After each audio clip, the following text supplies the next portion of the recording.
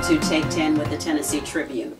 I'm Sandra Long Weaver, I'm editorial director, and we're having a discussion today about celebrities visiting with President-elect Trump. And it's the day before the inauguration. Our discussion is among students from Tennessee State University who are members of the debate and speech team. And I'd like to introduce their coach, Sean Allen, who will introduce the students. Hi, I'm Sean Allen, the new Director of Forensics at Tennessee State University. Right now we have 4 of our students with us, and I'm sure we've all seen the TI Facebook video rant about if minority celebrities should be meeting with Donald Trump or not. So first I'm going to allow the students to introduce themselves, and then I'm going to let you guys hear what they have to say about the issue. How you doing? My name is Elijah McNutt. I'm a junior at Tennessee State. I'm from Chicago, Illinois, and I'm majoring in criminal justice. Hi, I'm Janet Jordan. I'm a senior political science major, and I'm also from Chicago. My name is Jasmine Jester. I am a junior from Columbus, Ohio, majoring in psychology and minoring in African studies. Hello, I am Ashanti Holland. I am a sophomore, and my major is social work. So my stance on the whole video that T.I. made about Steve Harvey and Kanye West visiting with Trump, I basically feel like in any election, it's important for us to have our own opinions and our own stance on things. And if we have this issue within our society about the President of the United States, I feel like it's important to have that dialogue with him, because ultimately when you get someone's ear, you have the power. You have the power for them to either listen or walk away. And if we have questions, it's important to have that conversation with him. And so I don't think it's wrong. If they have those wrong intentions or ill intentions, then that's just on them. But as far as individuals from minority communities coming and talking to Trump, I don't see anything wrong with that. It's a great way to establish what he has, what's his intention, to get questions answered. So I honestly don't think it's wrong. It's important to talk to people from different political parties to understand different ideologies and way of thinking. So I don't think anything is wrong with Steve Harvey nor Kanye West meeting with Donald Trump. Maybe those particular people probably cause a little ruffles, but individuals from those social groups speaking with Donald Trump, it's important that we have that dialogue with other people to understand what their intentions are. So from what Janet said, I think I'm more so on the other end of that, because like she said, the people that he invited made ruffles and feathers, and I feel like the people that he invited was kind of a joke, to be honest. I feel like that meeting should not be held with him unless he were to invite credible people from our community. As far as what he said about John Lewis, I just feel like that again just shows how he feels about our community, because I feel like he would be a great person to meet with him first coming into office, if he really truly wants to see how the black community is, what we're going through, what we need to do to achieve where we're trying to go. I feel like with the people that he invited, it shows that he really still does not care.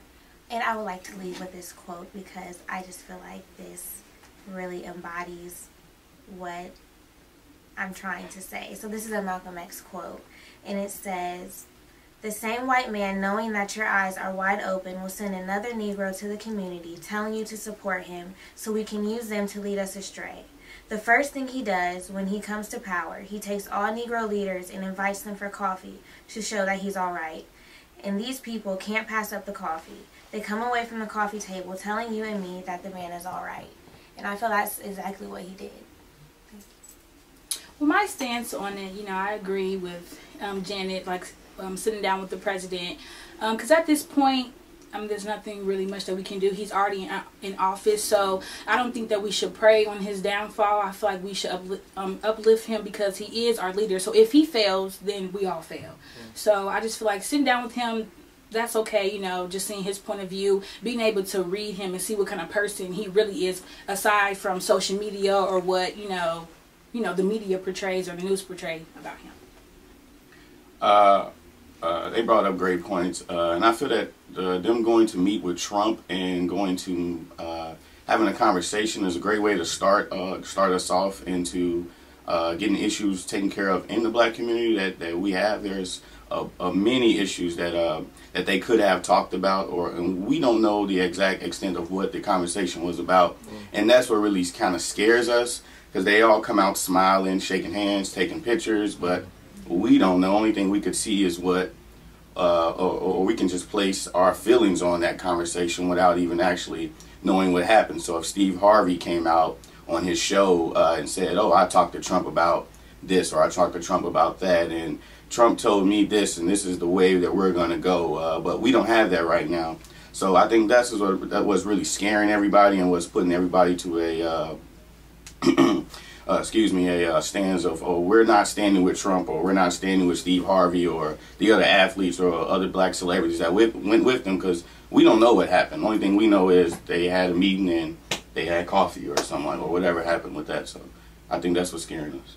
And if I could just chime in again, to comment on Jasmine's poem and also a little things that you said, that's part of the problem in society. We don't have our own, well, I won't speak in general, but a lot of people in different like ethnic groups, we don't have our own political understandings or stance. We go off of what the media tells us. Like, how much of what you know about the people that ran for presidency was filtered through social media, which is how much is factual. Like, we need to do our own research on candidates, on political people at the state level, at the government level, and just make our moves based off what we know for ourselves. We can't be puppets. We can't go off of what Kanye West said or what Steve Harvey said. We have to have an understanding of those individuals in power for ourselves and make our judgments that way.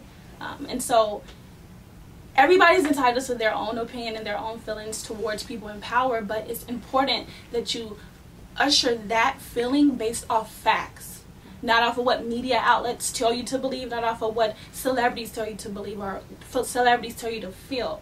And that highlights a social issue as well, because we need to become more educated on politics and issues and people in power for ourselves. And to piggyback off what she said, I always say that we need to build up our community. We need to work, we need to work on ourselves before we can change the world. So I feel as in, the African American community, yeah, we're not politically aware about, most times on what's going on, and then we teach our children that. So I feel like we need to build up our community, and then once we get that together, we can work on everything else. Everything else will fall into place. I completely agree with that. I feel like now that, like Ashanti I said earlier, he's in office, so there's nothing that we can do about this now. But I feel like whether he's a great president or whether he puts us through tests, I feel like black people always or minority groups always overcome obstacles that are put before them. So I feel like you don't have to look at this as something negative. We can look at this as a time for us to come together. As cliche as that does sound, I feel like when things like this happen, black people are the strongest. So while, some people say don't meet with him, some people say meet with him, those are all point of views that we need to have so that we can move on to something greater, because we need more than one way to get to where we're going. We can't just take one path. We need the people who are going to be completely against Donald Trump. We need the people who are going to at least be cordial with him. Like, we need the people who are willing to go out into other communities, and we need people who are going to stay in our communities who don't want to venture out. It's just all of those things are needed to help us get to where we're going. Yeah, another thing is we're looking to Washington and the presidency for the help for them to come and help our communities. Where we could go is starting off within our communities, building our communities, staying strong and building that foundation. So when we do get help, if it does come from Trump or the next president, we're already strong enough to know that, okay, this help is going to help us here, and this is where we're going to take our group to the next level from the help that we receive from them. But receiving help from Washington already on a scale that we're already rocky, and we're already not fully functioning where we can to operate for our full community to rise, and not just some of us. So I feel that if we working better with ourselves before we look out to Trump and look out to or the other leaders who aren't actually in our communities every day. So it's once we're working in the communities each day and trying to prosper, then we can look for that extra help. So.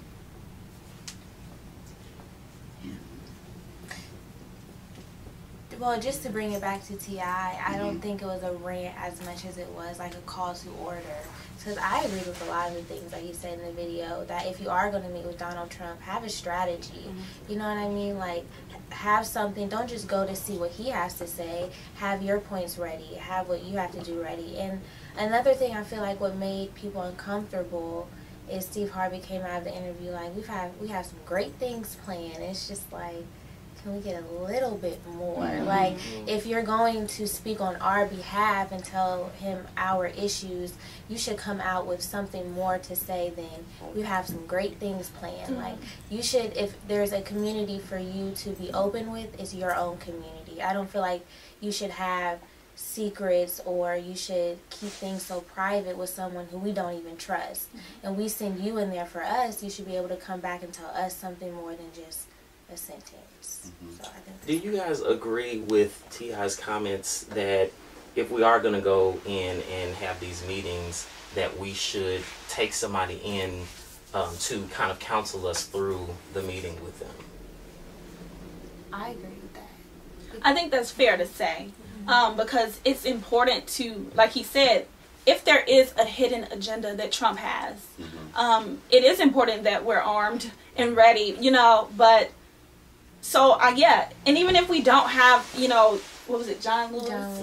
Even if we don't have a John Lewis to come in and talk with us and help us through the conversation, it is important that we have, you know, some type of, I don't want to say armor, but we're prepared for the conversation, because that is the leader of this country. And so if there is this hidden agenda or anything like that, it is important that we're properly prepared to have an intellectual conversation with him, and we're just not going in there, you know, just off the top of our head, because we want answers, we want issues addressed, and so to be properly prepared is fair to say, And with that hidden agenda, we're not going to know exactly what the hidden agenda is just by them going. They're not going to go in there and find out the hidden agenda, but what they're going to do, what we're trying to have them to do, is use their platform to understand and bring us something back that we can use to, like, okay, this is what Steve Harvey, Kanye West got from Trump.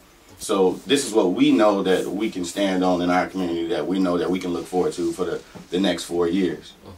I agree with that. And that no, go ahead. Oh, and that goes back to just educating ourselves and educating the future generations for what's to come, you know. That's what I was going to say. You have to have people like John Lewis. You have to have people like Al Sharpton who have lived through things like that, because if you notice, history repeats itself, and I feel like history is repeating itself. So you need people who have been through those times to coach you and to tell you exactly how they got things done. So with the new leaders and the new black faces of the community who are going to be the forefront of the new movements, why not go back in history? If we're lucky enough for them to still be alive, why not go to them and say, hey, how did you do this? Even if you're not going to sit with me in the meeting, I'm the new face of this movement, so please tell me what you did to change history. And we also need people like T.I. to keep those other leaders on their P's and Q's, letting them know if they do feel like it's another agenda coming, and they're trying to use that for their own personal gain. We need people like T.I. letting them know that ain't right, and that's not what you should be doing, and this is your agenda right here because of the platform you have. So, thank you for joining us. We hope you enjoyed this discussion with the members of the Tennessee State University's speech and debate team who are with us today. Thank you all for participating in this discussion, which I think adds to the dialogue that the country is having. And we'll see you the next time with Take 10.